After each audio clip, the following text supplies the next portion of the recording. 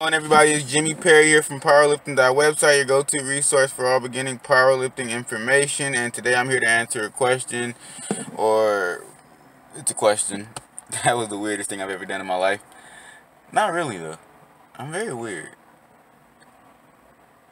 Which is the bench press bad for your shoulders? And I also added some stuff in on how to stop the bench press from being bad for your shoulders.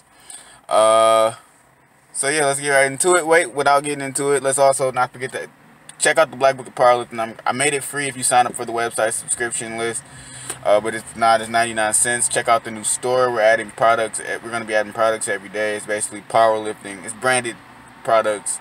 Follow the business and myself on social media, and subscribe to the page. Subscribe to the page. Now, you guys might not know who I am, but I'm going to make a video on that. And I'm no one yet. I mean, I'm someone, but I'm no one yet. And I understand that. I'm cool, though. And I love powerlifting and business, so that's why I'm doing this. But yeah, so is the bench press bad for your shoulders? First off, I mean, yeah. It depending on your body type, yeah, but I didn't add that in here. The bench press can be bad depending on how, like, the joints connect to the sockets and all of that nonsense. For me, it was bad because I was messing.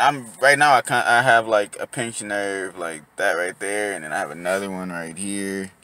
I'm still working on getting around that. Well, you can't see it, but I'm still working on getting around that. It hurts like hell. Well, it doesn't really hurt. I just realized one day I had it, but so yeah, depends on how your body is structured. For me, like people with my build, I'm assuming it's not good for you. I know, like for myself, I'm messing my shoulder up on a regular basis. Well, I was before I started warming it up and stuff, which is something I mentioned in this article. It can be bad for you depending on how your body's structured. For me, yeah.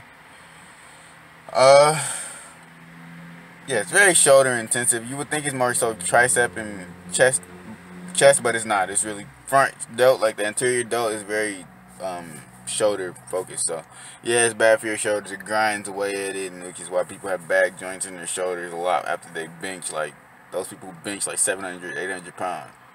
800-pound bench is crazy, but 700, 800 pounds, they're messing their joints up. But we're powerlifters, so that's the whole thing anyway, right?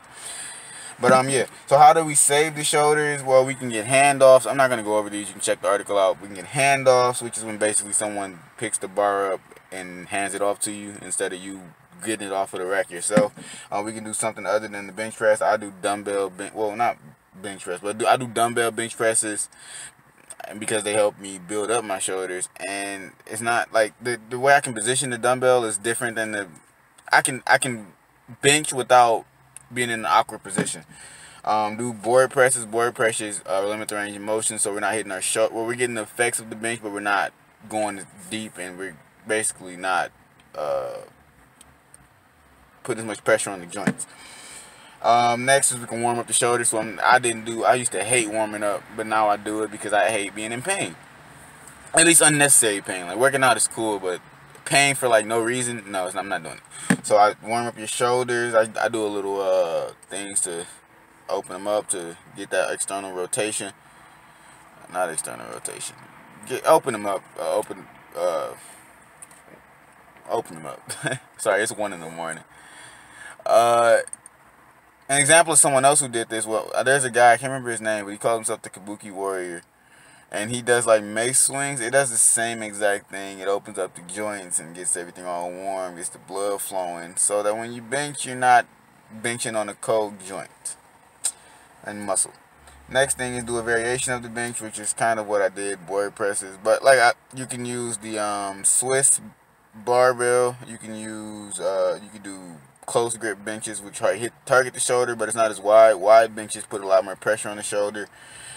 Inclines, whatever, just yeah. Oh, and another one is take some time off of the bench. That's another thing I did when I kept like tearing my shoulder, like not tearing it, but I would hear it. Like I would hear it pop, and sometimes I would like feel it. Like when I went down, I would feel like that. I would hear it pop, and I would feel something like rip, even though it wasn't ripping.